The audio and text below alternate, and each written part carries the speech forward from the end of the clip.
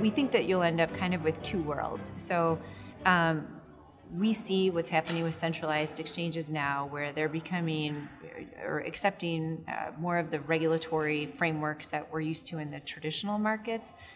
So again, with backed, Eris, seed, we're seeing frameworks that we're used to seeing. But then I think there is a whole world for decentralized exchanges too. Bitfinex is launching a DEX, Binance has a DEX.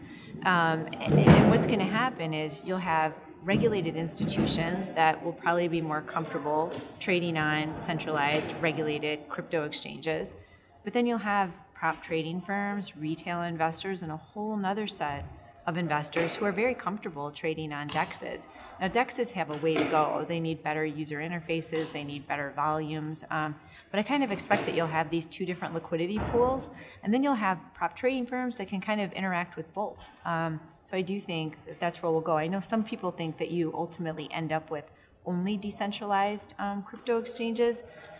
I have a hard time seeing how we end up there just from a pure regulatory standpoint. You can have DEXes with permissioned liquidity pools so that you know that you're interacting with traders on DEXes who've gone through KYC, AML standards that you're willing to trade with. But I kind of don't think that's the path that DEXes will ultimately go in. It's continued to be a challenging environment for trading. I think we're probably not unique in that regard.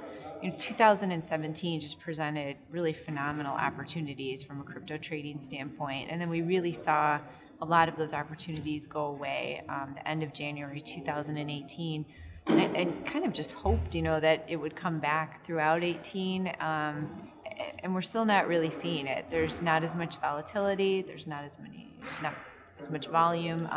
So we're kind of waiting for all of that to come back. And that's where I think it will be helpful to have exchanges like Eris, backed, seed. We need to bring new retail investors in, and of course we also need institutions to come in.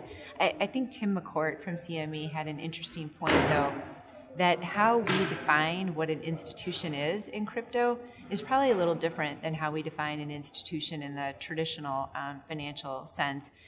Meaning that, with crypto, we need to think about family offices as institutions, crypto-only hedge funds as institutions.